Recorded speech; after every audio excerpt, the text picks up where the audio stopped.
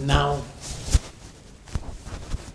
just when in my second year, when I actually have finished already my thesis, IBM decided that they want to have a full-fledged research department.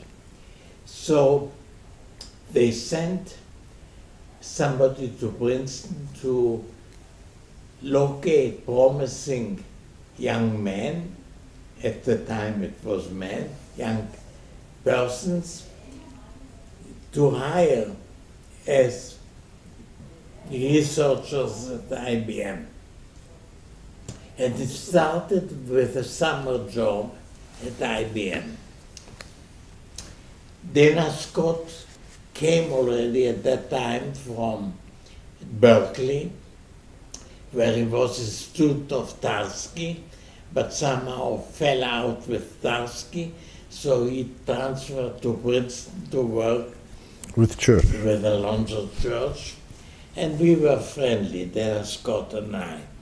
So we both went in 1957 to Princeton, to IBM, and the location was the so-called Lamb Estate, a wonderful collection, while the Princeton laboratory, designed by Saarinen, the Watson laboratory was in the stages of construction. The Lamb Estate, very appropriately, used to be before that an insane asylum. All those buildings where cooks were housed before we researchers came.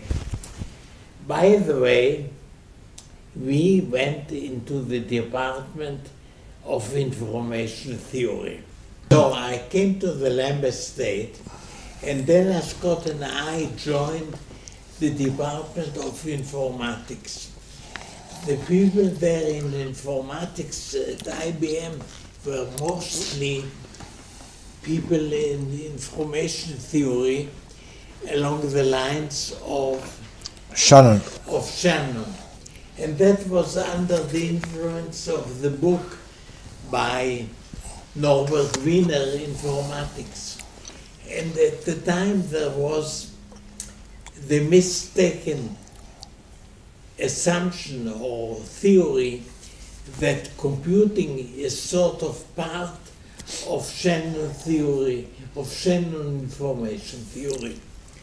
We were actually, Scott and I, were actually sort of an exception there. And we had to decide what we want to work on. And we decided we want to work on a limited form of Turing machine. Turing machine where nothing is being written on the tape. So we had the model of what are called finite automata, and then we decided, as pure exercises of the imagination, to consider all possible variations. One of those variations was non-deterministic automata. That led to the theorem that by use of the subset construction, non-deterministic automata are equivalent in their computing power, leaving out the complexity aspect, are equivalent to ordinary automata. But in our work on decision, the paper eventually was called Finite Automata and their decision problems. We paid close attention to decision problems and to their computational costs. Mm-hmm. We didn't have the best possible results. Those came later on, were due to Hopcroft. Hopcroft had the best results, but we had pretty good results. Then we also considered, I said, let's consider two-way finite automata where the reading head goes back and Both forth. ways. And I proved in a very complicated way that these are also equivalent to ordinary automata. So we also consider two-tape automata,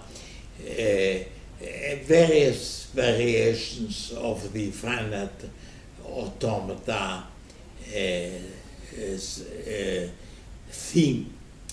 Now, we wrote first of all a technical report, of course, but within 2 years also the paper appeared, which for a while was maybe the best quoted paper in what later on became computer science.